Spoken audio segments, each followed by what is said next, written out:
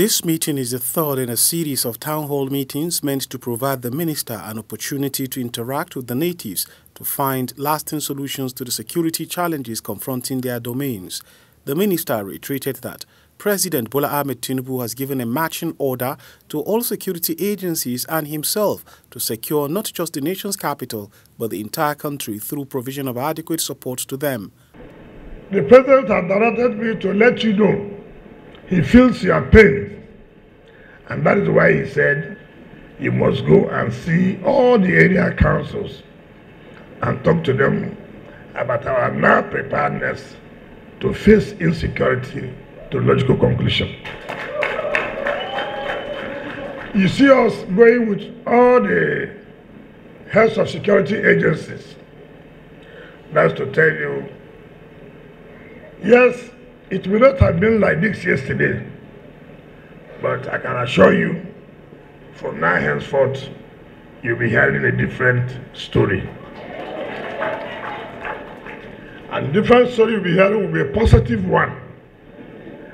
We are fully prepared to support our security agencies. Whatever that will make them to succeed, whatever that will make our people sleep with their two eyes closed, we are going to give to them. The minister, in response to requests made by the council chairman for Kwali Area Council, Danladi Chia, said whatever support needed will be provided. As I speak to you, we have almost concluded the procurement of vehicles for security agencies.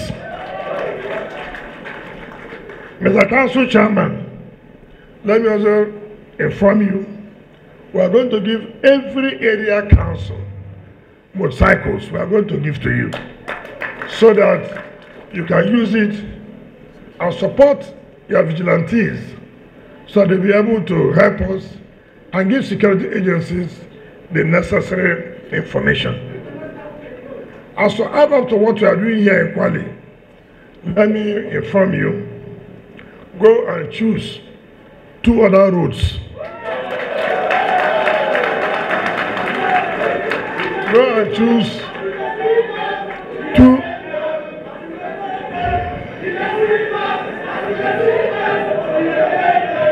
So you go liaise with your traditional rulers.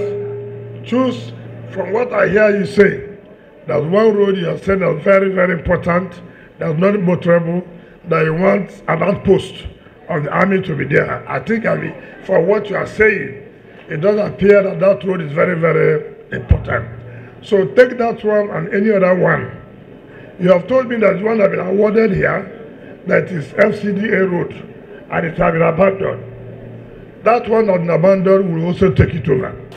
The meeting was attended by the Minister of State for FCT, Dr. Maria Mahmood, Permanent Secretary FCTA, Mr. Olushade Adeshola, Senator Philip Aduda, traditional rulers, youth and women associations from the council area. Usman Katun Umar, ASO Television News.